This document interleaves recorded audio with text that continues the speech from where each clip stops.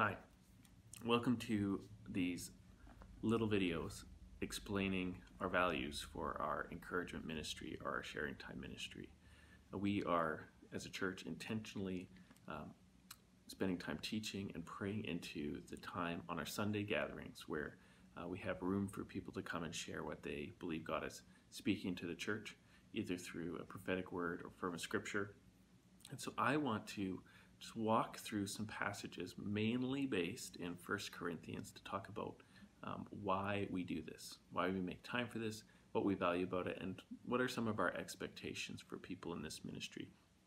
And I want to start off just by beginning reading at 1 Corinthians chapter 12, where the Apostle Paul takes 3 or 4 chapters to talk about spiritual gifts being used in the church. This is one of the best places in Scripture to look for instructions from the Bible on how to do this.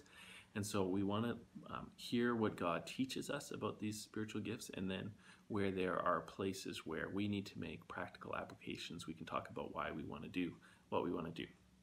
But let's begin. Our sharing time, our encouragement ministry is all about God and His glory. And this is the first thing that the Scriptures want us to know about spiritual gifts. It really is all about God. And so this is what Paul says. He says, "Now concerning spiritual gifts, brothers, I do not want you to be uninformed. You know that when you were pagans, you were led astray to mute idols, however you were led. Therefore, I want you to understand that no one speaking in the Spirit of God ever says Jesus is accursed, and no one can say Jesus is Lord except in the Holy Spirit. Now there are a variety of gifts, but the same Spirit, and there are varieties of service, but the same Lord, and the variety of activities, but it's the same God who empowers them all and everyone. To each is given the manifestation of the Spirit for the common good." So from this scripture, there are kind of two things happening that I see in here. The first, the Apostle Paul is addressing a church of they're energetic, they're kind of proud, they are believers, they do lots of speaking in tongues, and they prophesy, and there's lots of expressions of the Spirit's supernatural power in their lives as they gather together as a church. But they have some significant misunderstandings about God. And so Paul starts at a very basic level.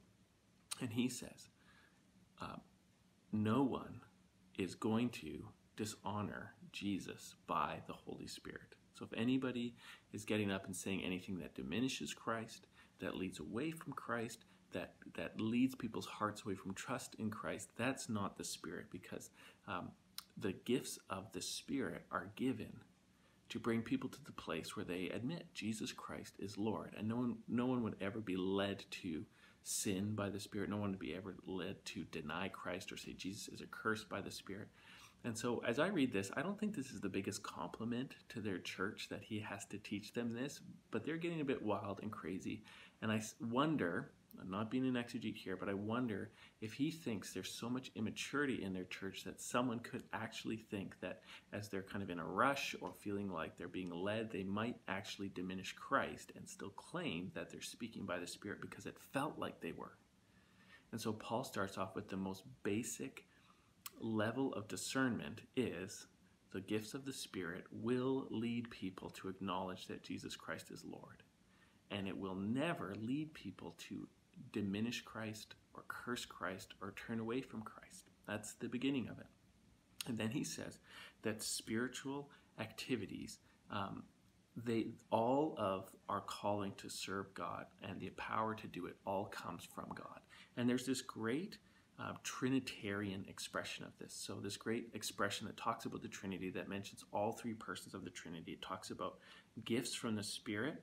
It talks about service from the Lord, meaning the Lord Jesus Christ. And it talks about activities that are empowered by God. So you have the Spirit, and you have Jesus Christ the Lord, and you have God.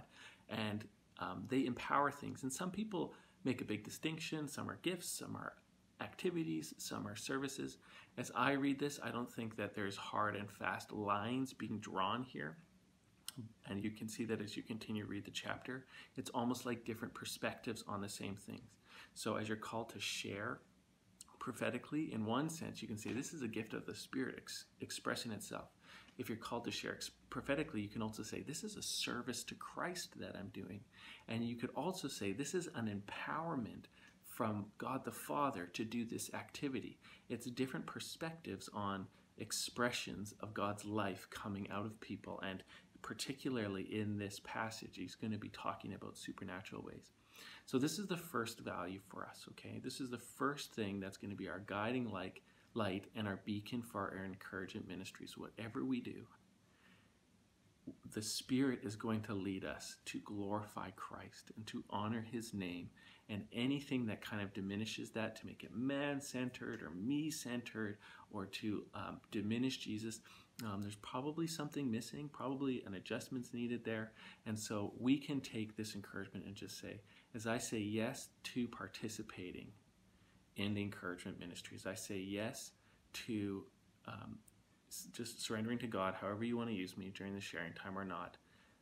My first desire is that Jesus Christ would be honored and lifted up, because whatever power or help or empowerment or activity or service comes out of me, it's going to be from the one true God, Father, Son, and Holy Spirit, on mission to lift up Jesus in the church. So this is the first thing. It's about the glory of Christ. It's about honoring his name.